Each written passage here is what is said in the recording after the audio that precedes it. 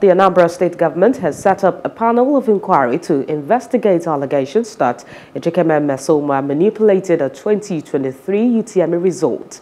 The student of Anglican Girls Secondary School in Nnewi, Anambra, has been in the news over claims that she got 362 in this year's UTME.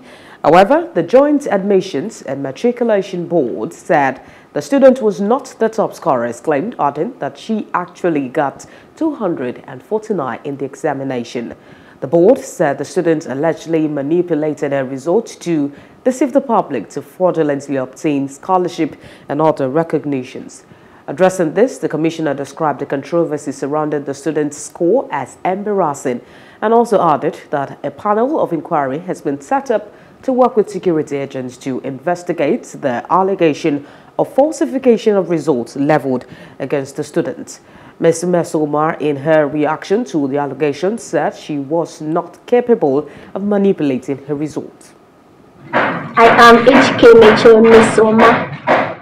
I'm the owner of these results. I went to JAMB portal to print these results, and this is what they gave me. This is the result here. So this is my aggregate 362. This is exactly how I printed it. I downloaded it from that site. So they now saying that I forged my results is what I don't know, and I'm traumatized that they accused me of forging my own results, because I'm not capable of this forging results. This is the evidence. Okay, they say that I forged my results. They scanned this QR code there, and it showed another name, a Yoruba name, Omotola Afolabi 138, and that same person that got 138, they checked again, the person got 338, meaning that there is problem somewhere. So, and we went to Commissioner of Education office on Friday last week. My principal and the educational secretary of Anglican Girls Secondary School, or Anglican Diocese. So we went there. We showed all these results to Commissioner of Education, both this one and the SMS they sent to me, and she snapped it and sent to the JAMB official. They called back saying that this is a forged result, that I forged it myself, that the JAMB office don't have the record of this.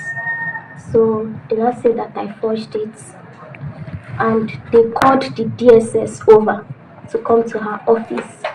The DSS, they took us to their office, and we made our statements there, and they said they will contact us later, that they are going to investigate these results to know where the source came from.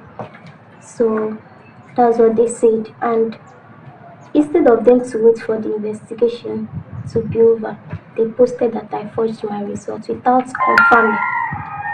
So I'm really sad about it.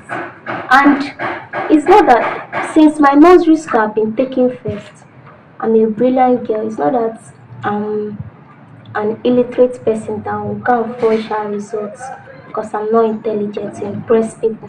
I've been taking first position since my nursery school, and even my common entrance, it was 300 and something. So it did not start.